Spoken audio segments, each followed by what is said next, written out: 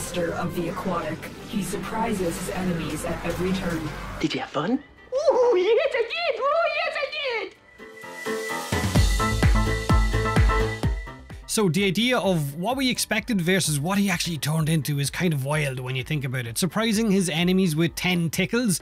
First shown off 9 years ago, Hydroid was our Davy Jones frame, right? Release the Kraken and all of that, and instead it was give your enemies a bit of fun with some tentacles, flailing them all over the place as if it was some kind of theme park ride.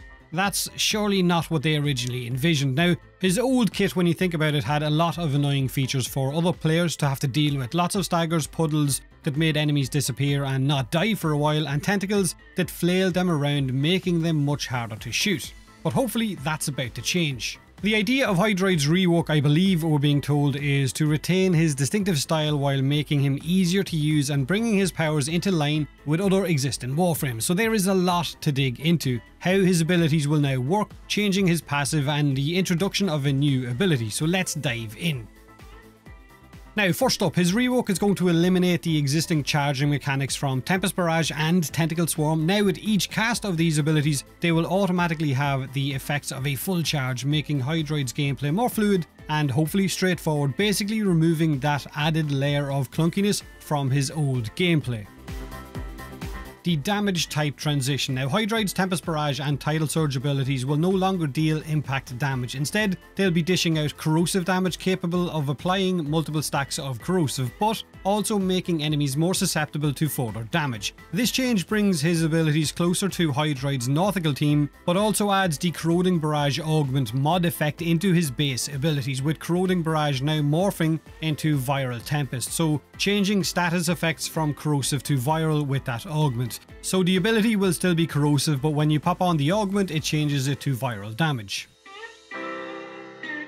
So his passive overhaul. Gone are the days of spawning tentacles with those melee slam attacks. The new passive will trigger once Hydroid damages an enemy and will last until they are defeated. It enhances the first instance of corrosive status effects on an enemy by removing 50% of their armor instead of the usual 26%. This change means corrosive status can now achieve 100% armor reduction with full stacks. Hydroid doesn't need to apply all of the corrosive effects either.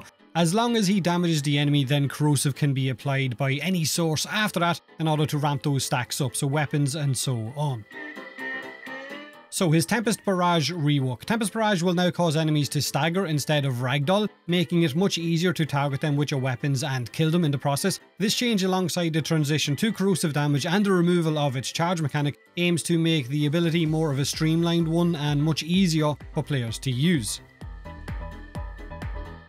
Then you have his Tidal Surge rework. His Tidal Surge ability is getting some added control, allowing you to steer it, the wave that is, to dictate where Hydroid and the enemies will end up once the ability has finished. Instead of yeeting enemies across the map, that kind of yeeting is gone. It will instead deposit enemies where the surge ends, improving its mechanic for grouping enemies. Additionally, like I've already mentioned, the reworked Tidal Surge will apply corrosive status effects to enemies, the amount of which is determined by how far they are carried by Tidal Surge's wave. Now, another improvement in Tidal Surge is it will cleanse all negative status effects from Hydroid. They've basically incorporated the benefits of that Tidal Impunity Augment mod directly into the ability itself, which is a nice change. Now, these alterations to Tidal Surge, again, part of a broader effort to streamline Hydroid's gameplay, make him more fun to use, and overall just leave him in a better place.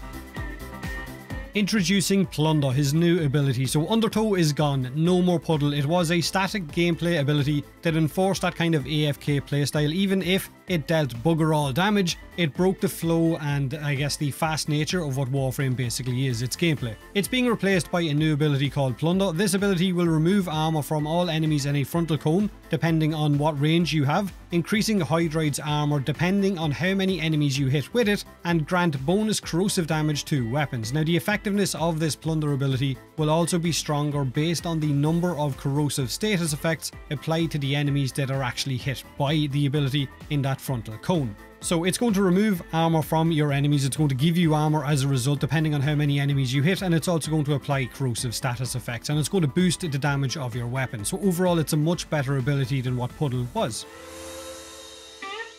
the Tentacle Swarm Rework. So Tentacle Swarm has had its charge mechanic removed, like I said at the start of the video, and will now hold enemies in a more steady position, making it much easier for you to target and then shoot them, I guess, in the face. This change is aimed again at improving the ability's functionality and synergy with your other abilities, and in relation to Pilfering Swarm, its augment, we have no idea if any changes are coming to that mod or if it's going to stay the same. I would assume there are no changes since they didn't mention it in the dev workshop, but who knows? I guess we'll know once the update actually goes live. So the Abyss of the Gat update, you can expect a more streamlined Hydroid, user-friendly, corrosive stacking, armor stripping, no more ragdolling, easier grouping, and a tankier frame due to the new armor stacking ability, Plunder, for added survivability. But let me know in the comment section below if you're looking forward to his changes or not.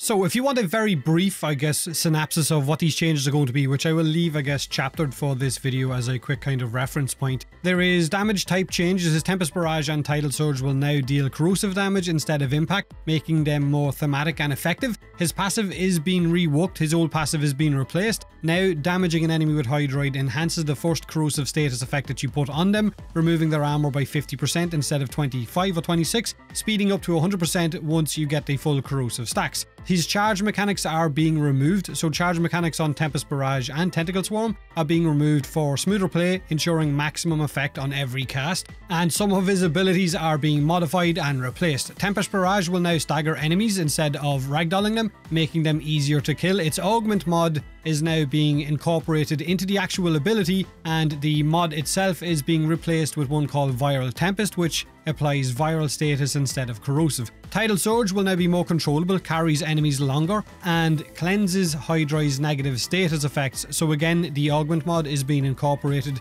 into the main mod, and the augment mod itself is being changed. Undertow is replaced by Plunder, removes enemy armor permanently, buffs Hydroid's armor, and grants bonus corrosive damage to your weapons. His Tentacle Swarm will also hold enemies steadier, making them easier to target and eliminate. Now, like I said, these changes aim to improve Hydroid's usability, his power balance, make Hydroid more formidable and more fun to play, and it's diving deeper into, I guess, a corrosive seafaring fantasy pirate Warframe.